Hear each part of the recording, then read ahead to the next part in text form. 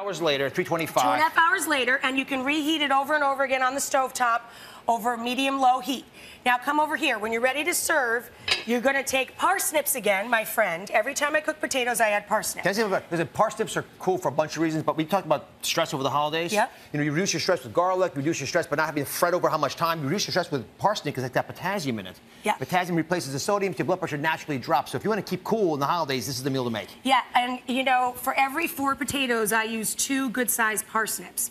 And then you're going to add in a little bit of milk for creaminess. Yeah. Some more of that super sharp cheddar. So you've got the spicy parsnip, you've got the potato, the super sharp cheddar. These taste very rich.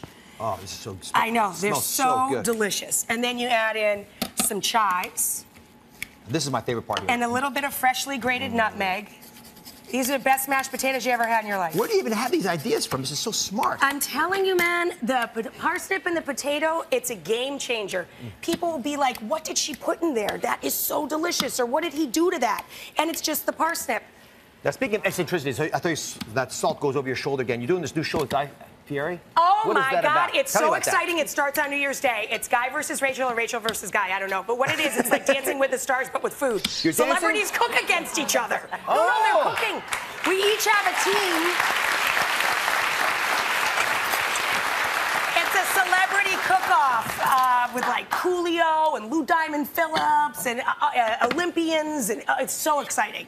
And they cook off against each other every week to win $50,000 for their charity. What are you doing? How do you play You it? just gave it. I was plating it. One portion. You only gave me 2 plates. One portion. What are you doing? Oh my God, I took my eyes off the dish for 30 seconds. My God. 30 seconds. All right. Dr. Oz, have we never heard of portion control? I thought I was playing it to serve later on. No. All right. That's so, they're nice. Cider and beef and vegetables with parsnips and potatoes. This is a taste test that's imperative because, folks, you can all make this. This is a never-fail Christmas recipe. You cannot screw it up. You will love it. Your family will love it, and you'll make it for generations. Come on up, Susan. Susan had the overdone roast, if you remember. Yes, make this instead of a roast, Pumpkin. Stay away from the Susan. roast. Don't do that anymore. Now, let's see what you think. It takes the parsnips also. You can break a little piece off the meat because it's nice and tender. Let's see what she's going to think. It's phenomenal. Isn't My family loves stew, too. I can't wait to make it. I want you to brag to everybody. People watching you at home right now, are you willing to tackle this meal for the holidays today? I'm making it this weekend. Make it this weekend. Yeah! Rachel, it is always a blessing. I love you, too. Having you on the show.